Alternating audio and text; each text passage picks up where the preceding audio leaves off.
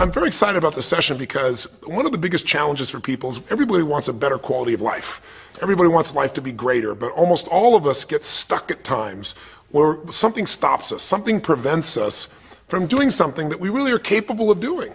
Whether it's turning around our body or shifting a relationship or turning around our finances or maybe just being happy and fulfilled at a different level, we get stuck with a belief of how we're not supposed to be, what we're not supposed to do, what people won't accept, what we're not capable of. Or maybe we get stuck in an emotional pattern of just being pissed off or frustrated or worried or sad or overwhelmed.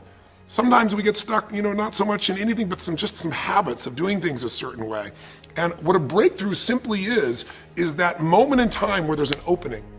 And the opening can come from a conversation, it can come from meeting somebody that inspires you, it can come from an insight, it can come from watching a movie and being moved emotionally at just that right moment. It usually comes because something kind of clicked inside of us. Something snapped us and made us look at life through a different filter, in a different way. And it's a real breakthrough because you take that little insight, that little distinction, that little moment, or maybe that little or big emotion inside of you that says, no more, I'm going to change this. And suddenly you do something to make your life better. You break out of the impossibility of life has to be this way or life is controlling me, and you start to take back control of your life. You start to make the shift that creates the quality of life that you really deserve. Everybody experiences extreme stress at some point in their life. I don't care who we are. Something happens outside our control and it hits our life and it knocks us on our tail. It might be a health stress. It could be something with your family. It could be economic, career. It could be something emotional that happens, biochemical. There's so many things. It could be an environmental situation that had nothing to do with you. Every one of us in our lifetime are experiencing extreme stress, and these days, because of the economy and the way we respond to it, the majority of people are experiencing some form of extreme stress, at least according to polls. Stress doesn't come from the facts. Stress comes from the meaning that we give the facts. Yes, those things have happened, but the real question is, if we fight what's happened, we've got a problem. We've got to decide, what are we going to do with what's happened in our life? How are we going to take this? How are we going to mold this? How are we going to turn our life around? Because when you come up with a new meaning, you get a new life. So what are we going to do in this session? Well, in this session, we're going to take a look at something from a different perspective. We're going to ask you this question. What is the single force that controls the quality of your life? If there was one gift our Creator has given us, or the universe, whatever you believe, what is it? What is the one power that you have right now in this moment that can change everything? You have it, I have it, we all have it. It's this one singular individual power that can change anything in our life, regardless of what's happened to us. And I know you know the answer. The answer is the power of choice. The one thing we have in this world is we can't control the events, but we can choose what to focus on, we can choose what things mean, and we can choose what to do. Those three choices, those three decisions really control our life. It's not so much the conditions of our life that control our destiny as much as the decisions of our life.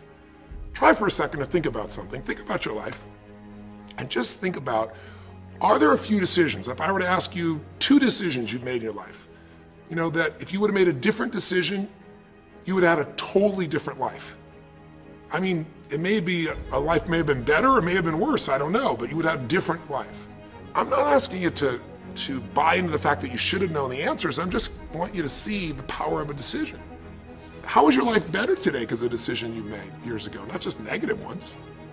Think about it. Sometimes a little decision changes your whole life. Like you decide one day to go to a certain school, and you go to that school or to go eat someplace, and you bump into the person that becomes the love of your life. Or you meet someone, and you decide as a result of that you're going to become a photographer or a software engineer or a business person or a doctor, a dentist, whatever. They impacted you, but you made the decision, that's what I really want. That's what my life's going to be about. And that decision has affected so much of your life. What you do, how you live your life, how you spend your time, what you earn or don't earn, who you attract into your life. Beliefs you have all come from some of these little decisions. What you decide to eat from your dinner plate each night certainly determines your physical destiny, right? We all know that, at least to a certain extent. I know there's a certain amount that's genetics, but I'm talking about the stuff you and I can control. So decisions equal destiny. It's not our conditions, it's our decisions. So if we want a new life, if we want a new experience, we gotta make new choices. If you don't like the way your career is or your business is, change it. If you don't like your body, change it. You don't like your relationship, change you first, because if you change it, you'll bring you to the next one. Maybe it's time to change it too, but change yourself first. If you want to change anything in your life, you have the choice. So there's no right or wrong. I just want to make you aware in this breakthrough session that everything in our life changes the moment we make a decision. And I mean a real decision. A decision is when you cut off any other possibility and you commit to something with everything you've got and you take action. But the big decisions start with little decisions like, what am I going to focus on? Because whatever you focus on, you're going to feel. If you focus on all the things that have been done to you in your life, of course you're going to feel like hell.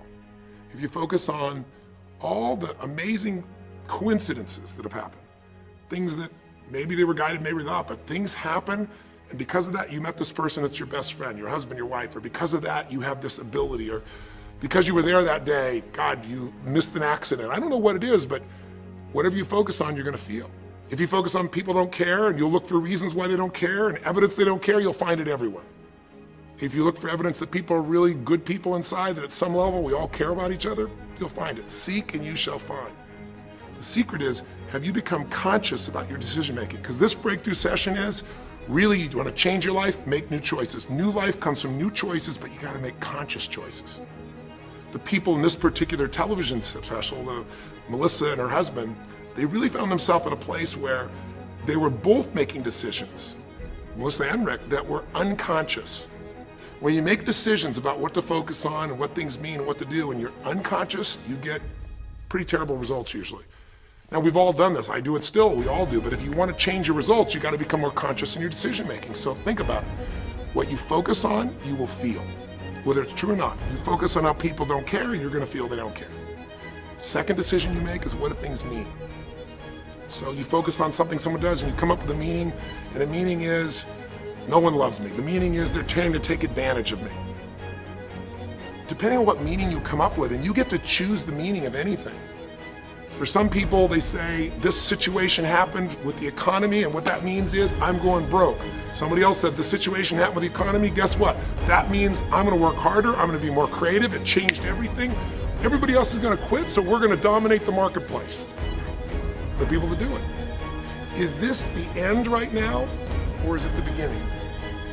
See, whether it's the end or beginning is your choice. You get to decide, because once you make up a meaning, it's true. If you think that this is the end of a relationship, are you going to treat people the same way as if you think it's the beginning of a relationship? No way. In fact, I tell people, if you want to have a great relationship, think about this. Treat people like you did in the beginning of the relationship, and there won't be an end.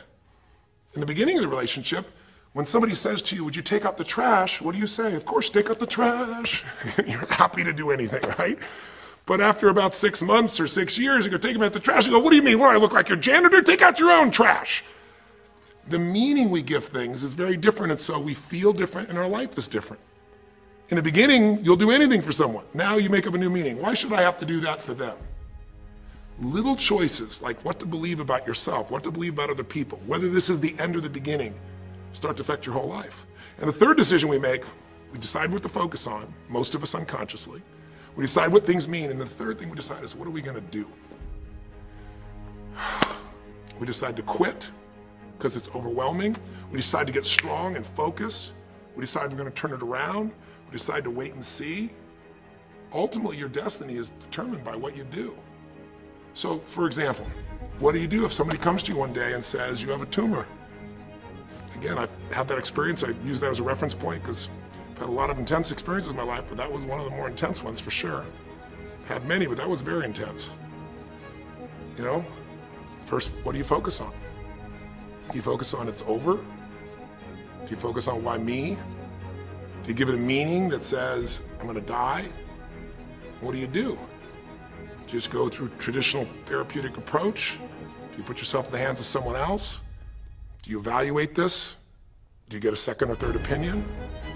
Your destiny is determined by your decisions. Now, if you're a guy like Lance Armstrong, you focus immediately on, I gotta find a solution. The meaning you come up with is, this is the ultimate battle. And what you decide to do is you're gonna exhaust every possibility. Now, that doesn't guarantee you're gonna succeed, but it's interesting. When you have that kind of a mindset, it shifts you. And Lance Armstrong, I mean, he was told things like, look, You got tumors here in your brain, you got them in your lungs, right? You got obviously in the testicles, and you ride a bike for a living. That's pretty tough. But he made it through all of those pieces. Now, am I saying because he made the right choices? I can't tell you that. There's certainly some grace in everything. I think in life, there's three things. There's our ability to choose what we're focused on, or to commit, to get a result, to put all our intention and focus into something. There's our ability to do the right things, to have the right strategy, to execute. And then there's some grace. There's what some people call luck, some people call grace.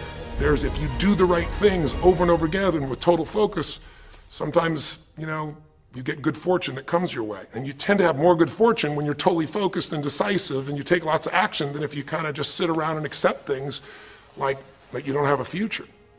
But the point of the matter is this guy turned it around. And what was he like after he got through this problem? After he had his breakthrough, after he faced cancer, racing against some other guy seemed like nothing by comparison. You're not much of a competitor. I faced death. And he goes on to win Tour de France after Tour de France after Tour de France, breaking every record anyone could ever imagine. What do you do, decades ago, half a century ago almost now, and someone says to you, go to the back of the bus, and you're African American? One woman just decided, you know what, you can't take my dignity from me.